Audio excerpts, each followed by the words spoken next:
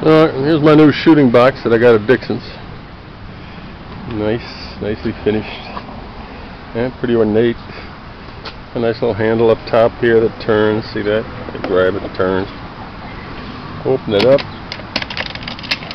I haven't filled it up yet. I think I'll use it for my 54. Oh, yeah, here's some stuff I bought. Got some Shenandoah Valley lube. Got a second one of these, little ratchet nipple wrench, and pretty well made box, huh? Look at that. Plenty of room on the bottom. Oop, copy of muzzle blasts back here.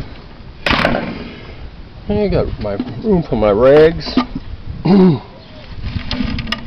and my ballast stall, and assorted stuff. And I don't know what I'll do with this space over here. I'll figure it out. Goes back in.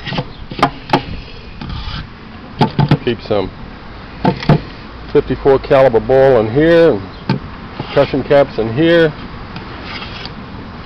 Maybe a little priming flask in here. Various stuff that I need accessible in there. It's a nice box, huh? Oop. What did I do? There you go. Beats that toolbox I've been carrying. Well made, huh? Glad I got it. Alright.